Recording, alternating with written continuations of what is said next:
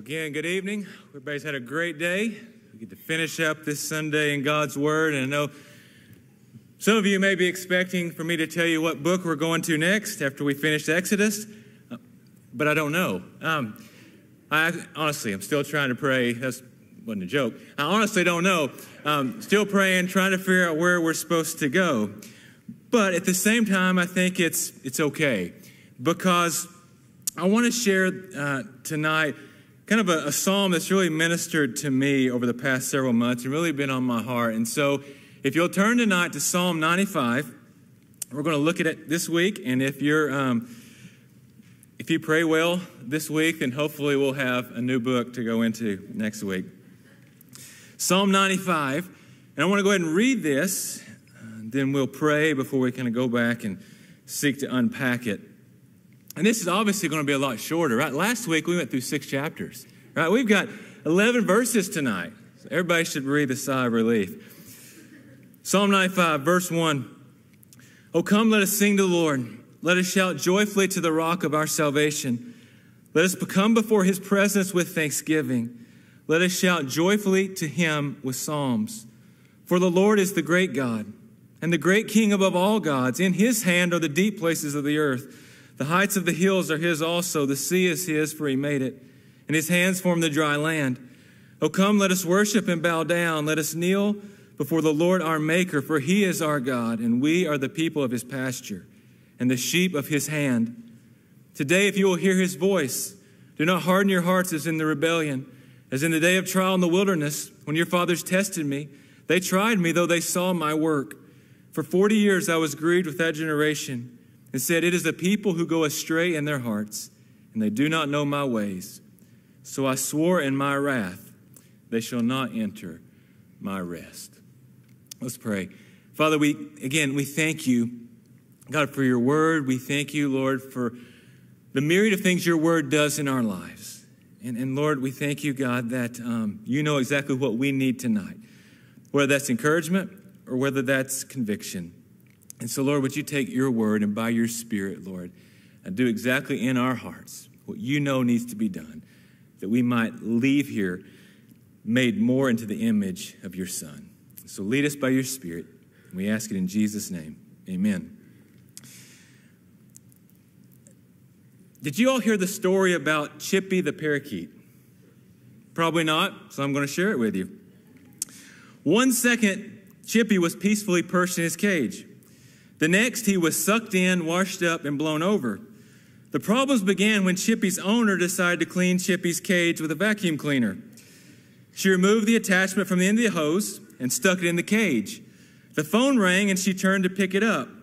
She'd barely said hello when Chippy got sucked in. The bird owner gasped, put down the phone, turned off the vacuum, and opened the bag.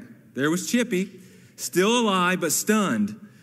Since the bird was covered with dust and soot, she grabbed him, raced to the bathroom, turned on the faucet, and held Chippy under the running water. Then, realizing Chippy was soaked and shivering, she did what any compassionate bird owner would do. She reached for the hairdryer and blasted the pet with hot air. Poor Chippy never knew what hit him. A few days after the trauma, the reporter who initially written about the event contacted Chippy's owner to see how the bird was recovering. Well, she replied, Chippy doesn't sing much anymore. He just sits and stares. And the person who recorded this story wrote, it's hard not to see why. Sucked in, washed up, and blown over, that's enough to steal the song from the stoutest heart. That's a sad story, but it's also kind of a silly story. A silly illustration, if you will, of a truth we all know well in our own lives in terms of the adversity, in terms of the difficulties that we face in this life. Psalm 95 is a psalm that's really easy to embrace.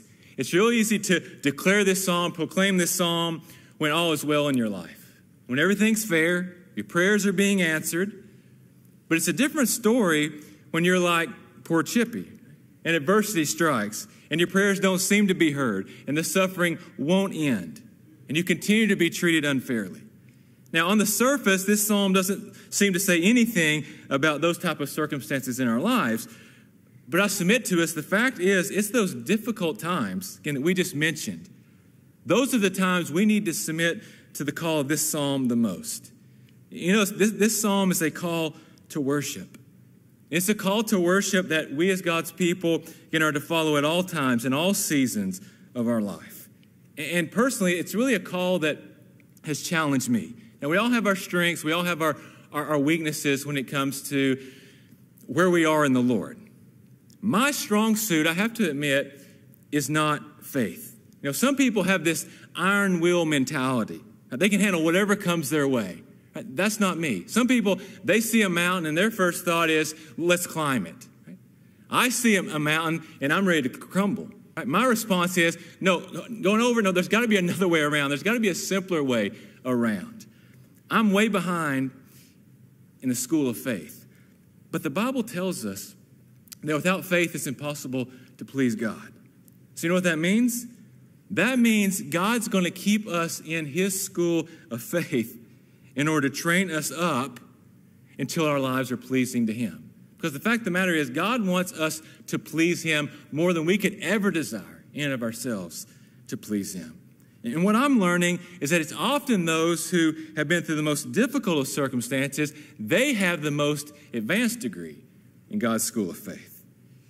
Now, even though we can't control many of the circumstances that come into our lives, again, as it relates to our physical health or the economy or job loss, the choice of others, what we can control and where faith comes in the midst of the circumstances of our lives is in how we respond to these things.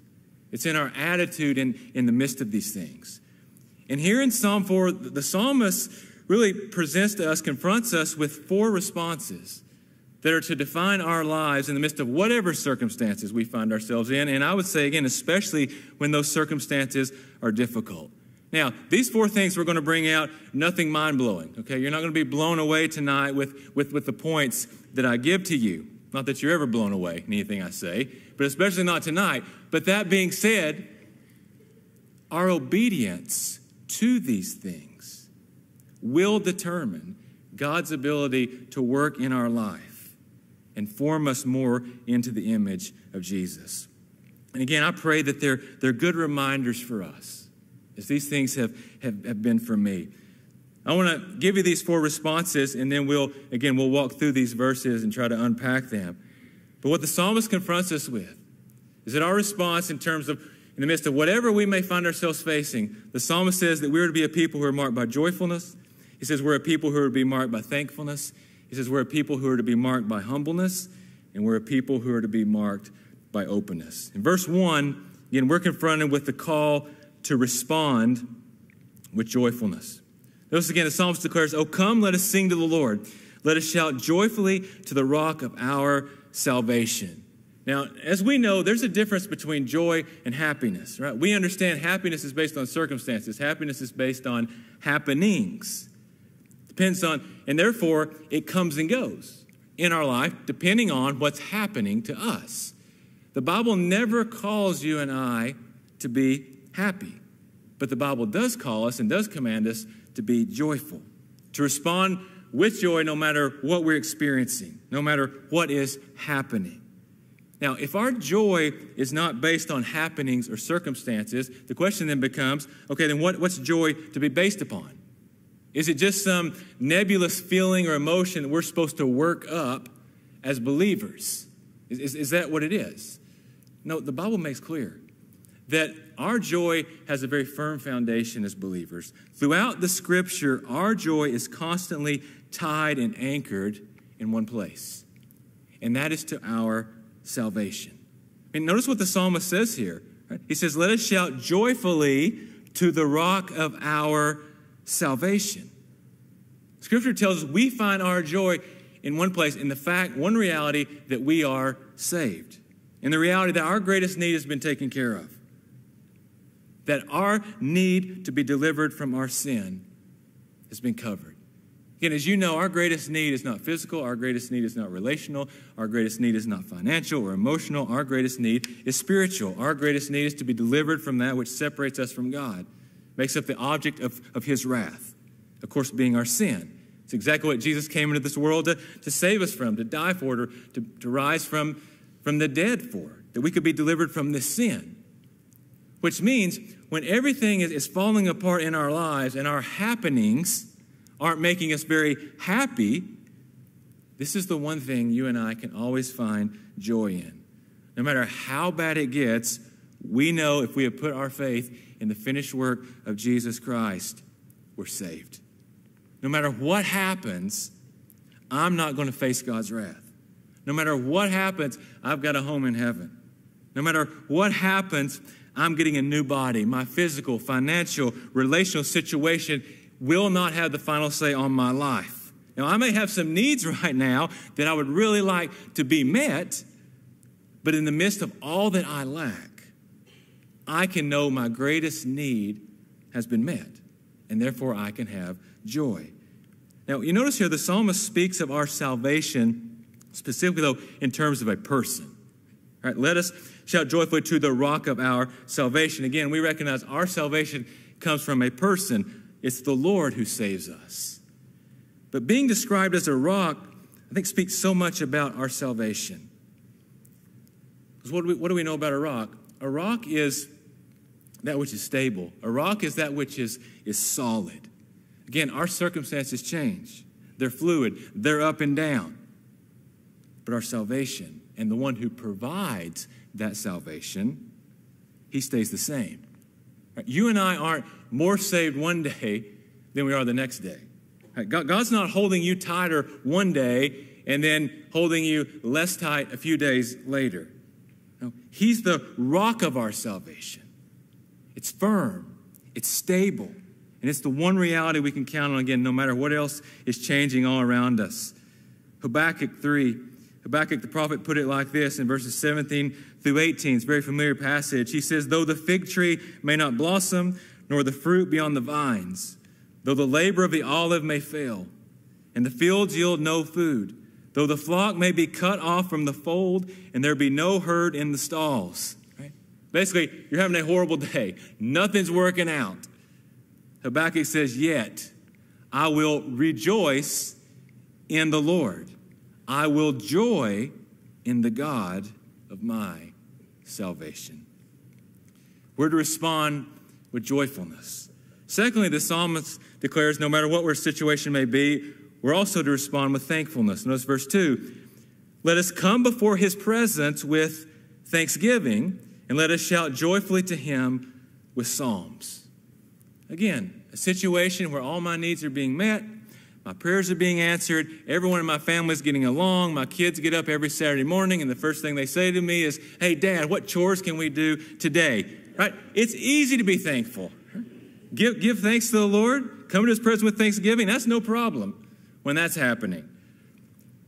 But when there's rebellion in the home, when tragedy strikes, when the great plans that you worked for so long and you saved for so long fall apart, then what is natural is coming before the Lord with complaining and negativity, right? Whining, anger, even depression.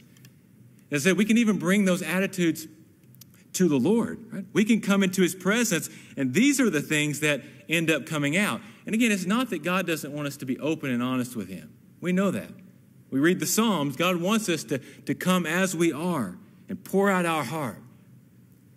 But at the same time, it's easy in those times for our flesh to simply focus on all that we don't have in that moment, or to focus on what we have and don't want to have, instead of being thankful for what we still do have. Paul presents this same truth, Philippians 4 and verse 6. He says, be anxious for nothing, but in everything by prayer and supplication, again, you know the verse, with thanksgiving, let your requests be made known to God. And of course, Job is such an example of this very truth. I mean, this man who lost his finances, he lost his kids, he lost his health. His wife says, Job, you're going to hold on to your integrity after all this? Job, no, here's what you need to do. You need to curse God and you need to die. And you remember Job's response? Job said, shall we indeed accept good from God? And shall we not accept adversity?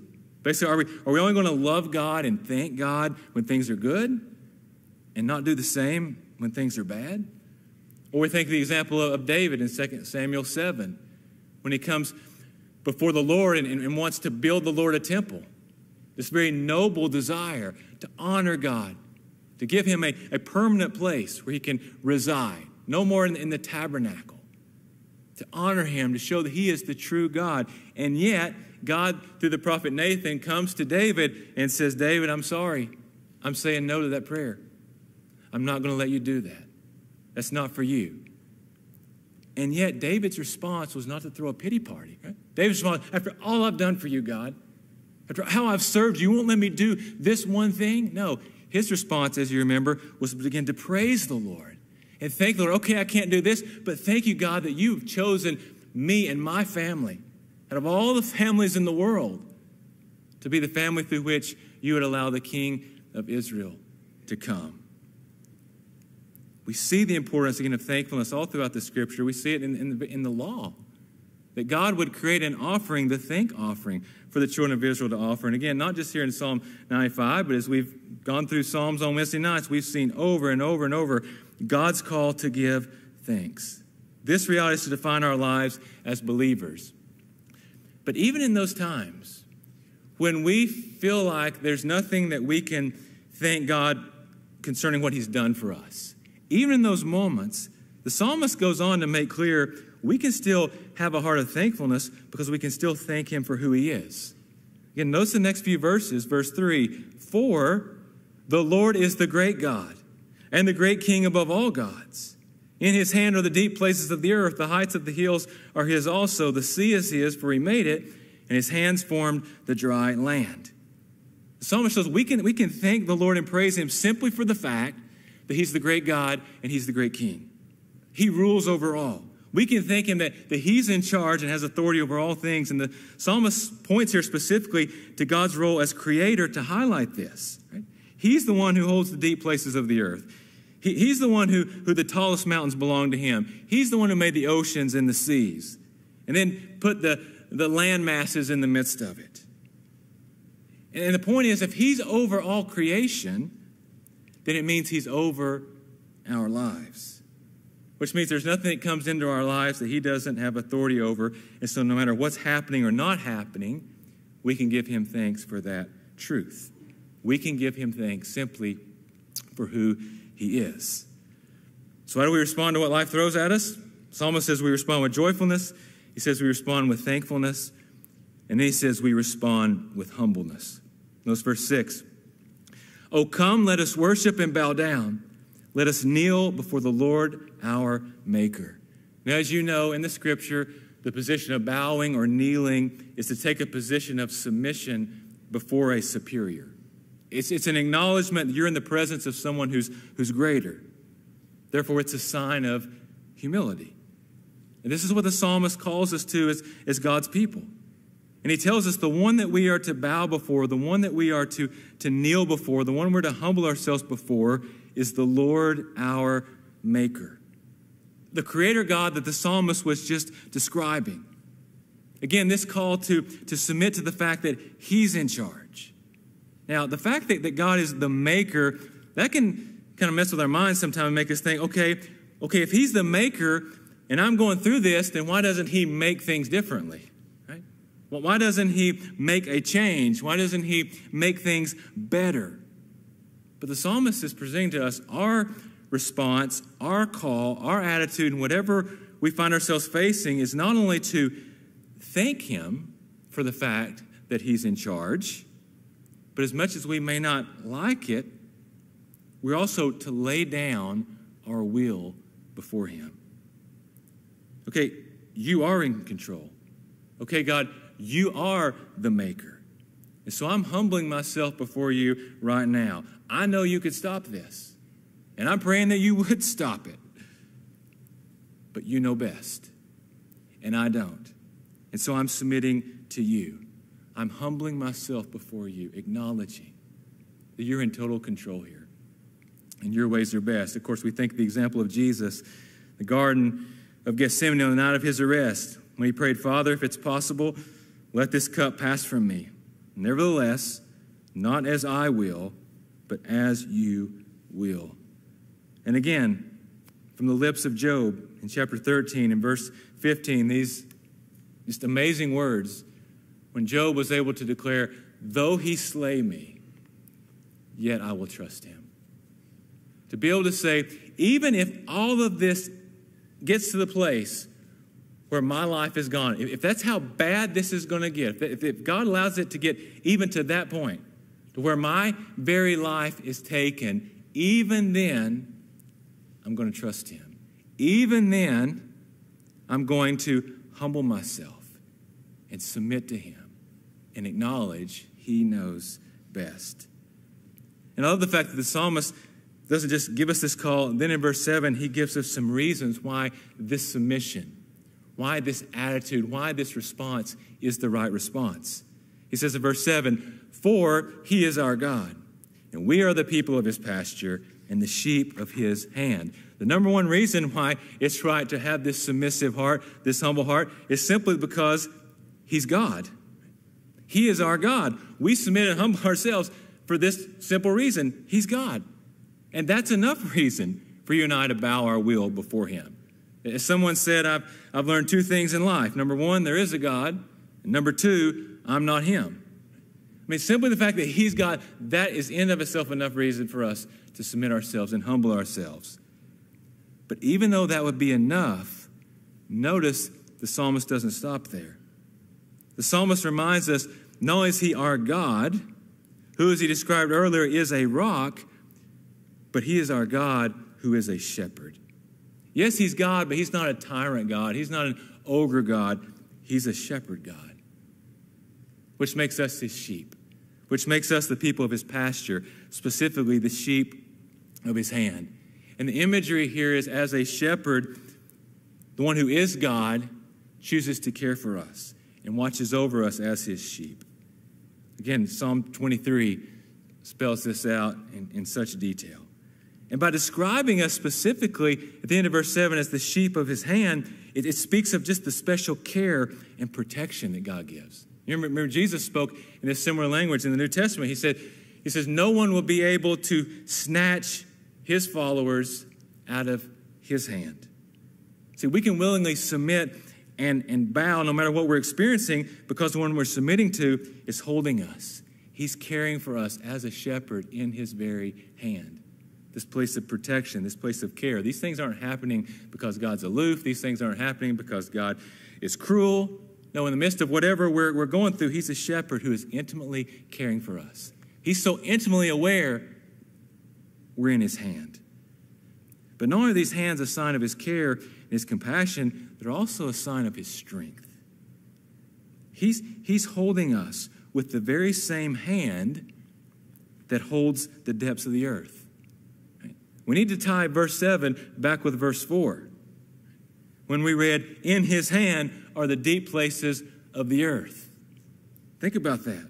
The same hand that's holding the deepest places of the earth that no man is able to go to, no man has ever seen.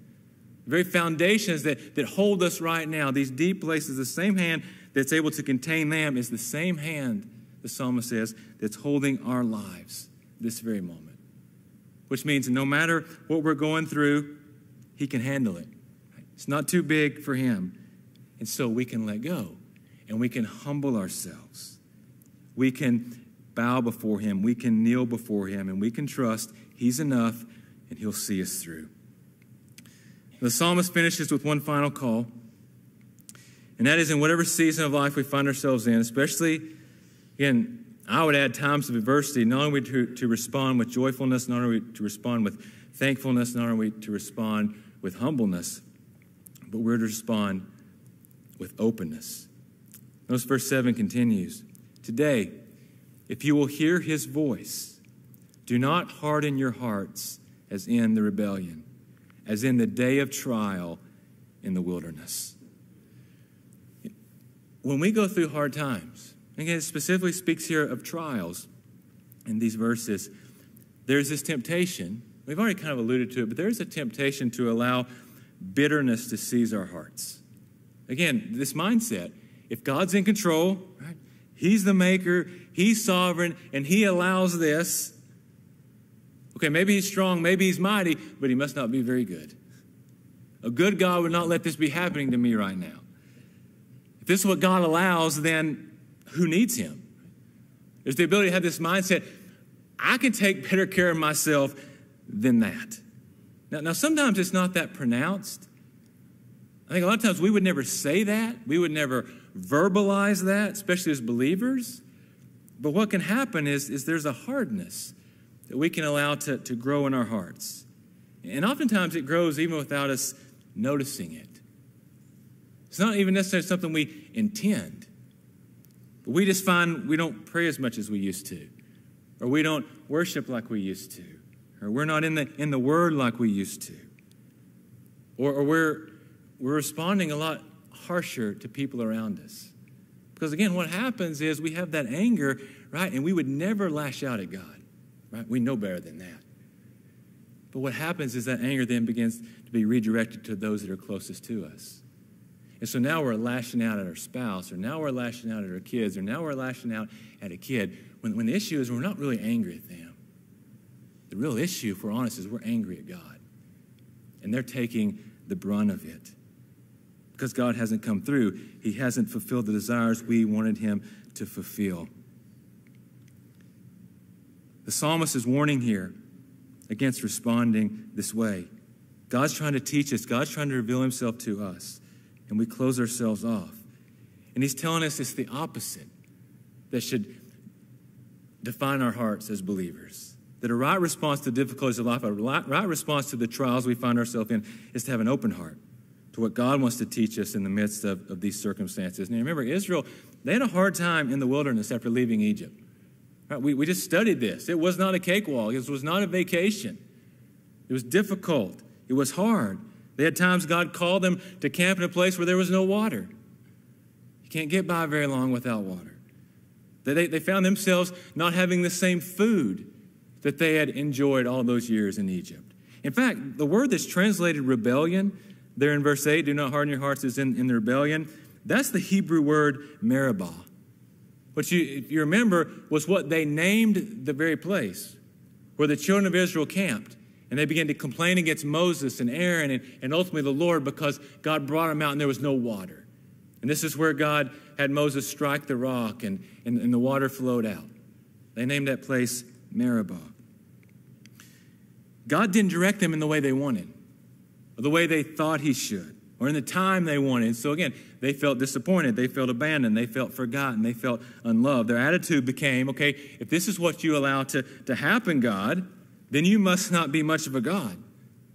We were better off when you weren't around. Why didn't we just stay in Egypt?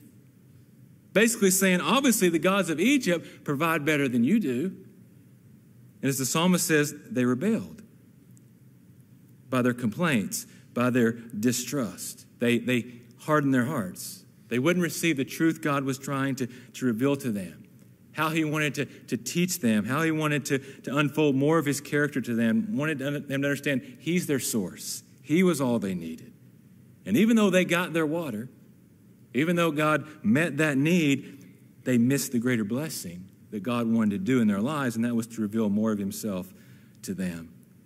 So the psalmist again is speaking of this, and he again continues, don't harden your heart as in the day of rebellion, as in the day of trial in the wilderness. Verse 9, when your fathers tested me, they tried me, though they saw my work. Even though Israel saw what the Lord did, even though they experienced his faithfulness, they saw his provision, they saw it through the plagues, they saw it through the Red Sea. You talk about seeing a provision, yet in spite of all the evidence of God's work and his faithfulness in their past, they wouldn't trust him for their present. Again, God had them here because he was trying to grow them, to stretch them, to build their faith, build their understanding of who he was. And instead of being open to the trial, instead of being open to the things he was trying to work in them and work out of them, again, they hardened their heart. And notice they turned what God meant for a trial to them, to train them, they turned it into that which was testing the Lord, to put it back on him, questioning him. Verse 10 says, for 40 years I was grieved with that generation and said, it is a people who go astray in their hearts, and they do not know my ways. Now we recognize, right, we all have moments where we struggle and we complain and we whine and we get bitter. It's called being human. We all have those times. And God knows that. God knows our frame. He knows how frail we are. He made us. He knows we're dust. And it's part of being human. The issue for Israel is that this went on for 40 years. The issue was this was perpetual. On and on and on with this attitude and this hardness of heart. And as a result, God says, I was grieved. And that doesn't just mean God was sad and he shed a few tears. What it means is there were things God couldn't do in Israel that he desired to do because of their attitude, because of their response. He was grieved from working in the fullest capacity that he desired, that he had saved them for. It's why the New Testament warns us, for instance, in Ephesians 4, do not grieve the Holy Spirit. That we can stand in the way of the things of the Lord. It's not that God's powerless, it's not that God can't do it. It's that we put ourselves in a position where we can't receive it. You know, God's primary work in our life, after we receive the Lord, is to conform us in the very image of Jesus. It's what Romans tells us. It's what Paul tells us. That's why we were elected. That's why we were predestined. That's why God called us and saved us and justified us, that we might be conformed to the image of his Son. And the Bible tells us that some of God's greatest tools to do this conforming work, again, are difficulties and disappointments and delays and dead ends. Now, I don't like that. I don't understand why the process of becoming like Jesus or the process of becoming holy or the process of sanctification, whatever term you want to use, I don't understand why that just can't be a touch from a magic wand, right? And boom, there you are. It's probably because God doesn't use magic. That's probably the answer to that question. But again, you get the point. God doesn't work this way. He uses adversity. He uses time. And if during that adversity, we go, as the children of Israel did, astray in our hearts, if we allow our heart to turn away from him and harden against him, if we don't, as the children of Israel did, don't know his ways, if we don't understand this is how God's work, if we don't know that his primary ways of shaping us and molding us and making us into the character of Jesus are through the trials and the difficulties and the hardships and the delays, then we'll harden ourselves. And just like Israel, we'll grieve him. We'll keep him from doing all that he wants to do in us.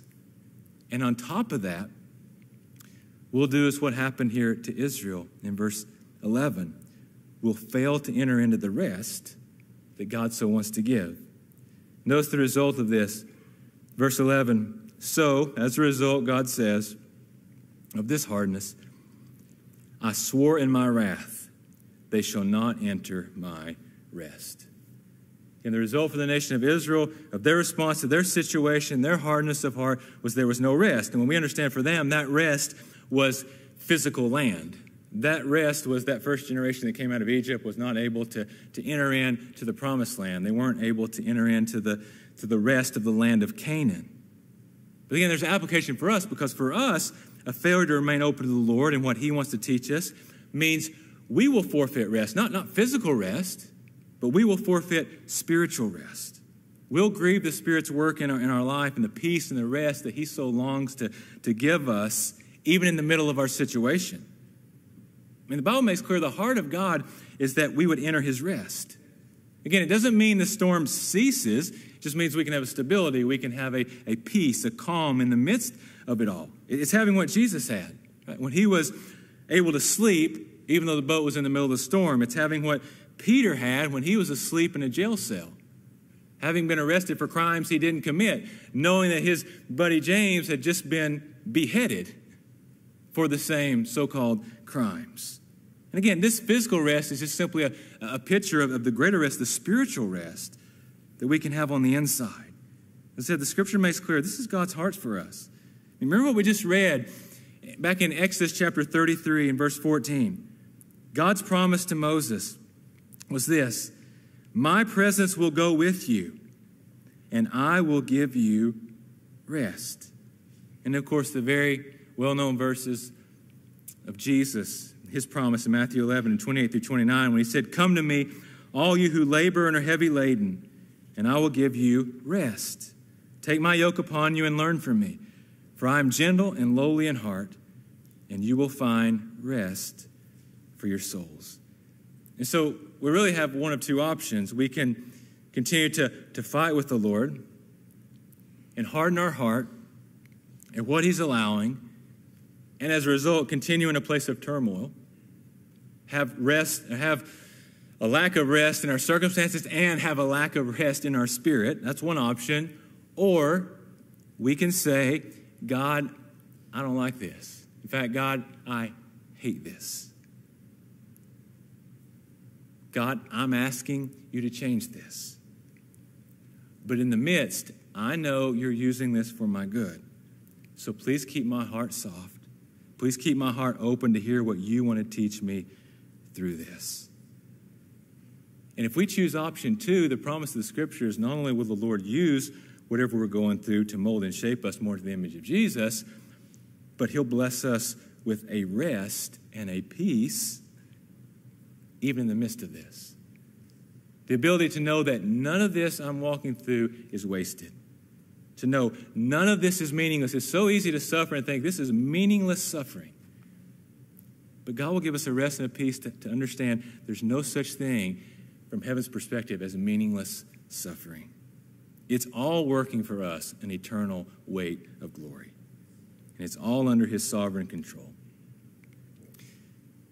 And so tonight, I told you this would be short. Tonight, the question is, are you worn out from the circumstances of your life right now? Do you need rest? The Lord makes it available. And it may not be physical rest. In fact, the physical, the circumstantial may actually heat up and become more intense and more difficult. But spiritual rest. And again, it doesn't have anything to do with controlling our circumstances. It has everything to do with controlling our response, controlling our attitude in the midst of them. And again, the psalmist reminds us when we respond with joyfulness, when we respond with thankfulness, when we respond with humbleness, and when we respond with openness, that this is what opens the door for this rest to fill your and my life. Let's pray, and let's ask the Lord just to hide this word in our heart. And bring the encouragement, bring the conviction that we need tonight. Father, very simple word, very simple truths. Lord, probably nothing in this that none of us in this room have never heard before. But Lord, we so easily forget.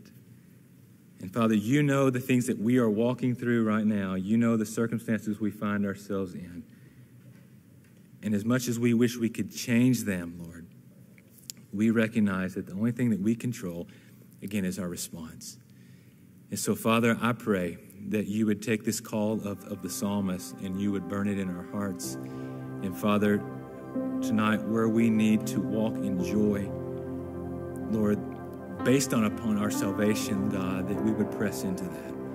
And remember what you've done for us, Lord. That even though all of our needs in the moment may not be met, Lord, you've taken care of our greatest need, the salvation of our soul. And that we would find joy in that, Father, where we are finding ourselves ungrateful and focused on all the things we don't have in our life right now. God, I pray that by your Spirit you would give us a heart of thankfulness.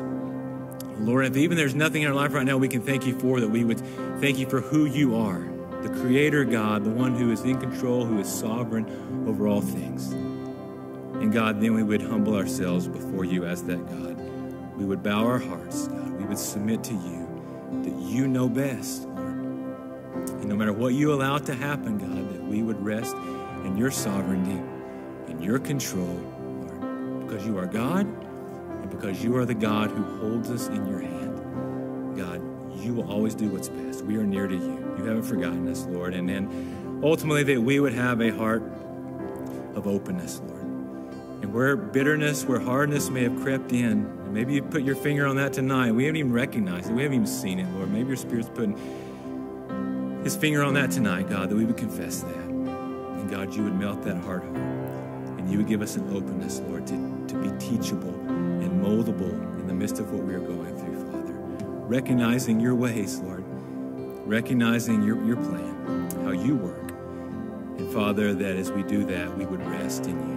And know that rest, know that peace. And even though the world's swirling around us personally, even though the world's swirling around us just living in this day and age, we can know that rest, God, that you bring in our souls. So God, do this by your Spirit, and we thank you, we love you, and we ask it in Jesus' name. Amen.